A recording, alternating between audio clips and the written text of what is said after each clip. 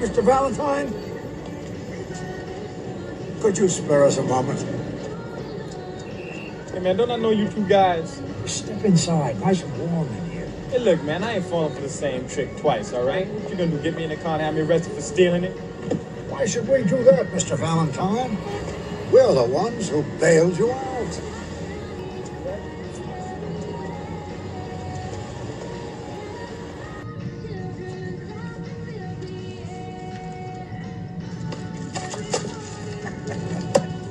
Hey, man, who are y'all? What y'all want with me? We want to help you, Mr. Valentine. My brother and I run a privately funded program to rehabilitate culturally disadvantaged people.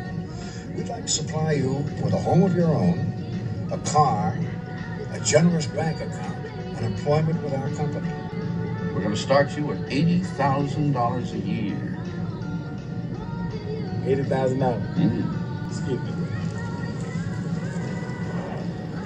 This is a practical joke, right, bro?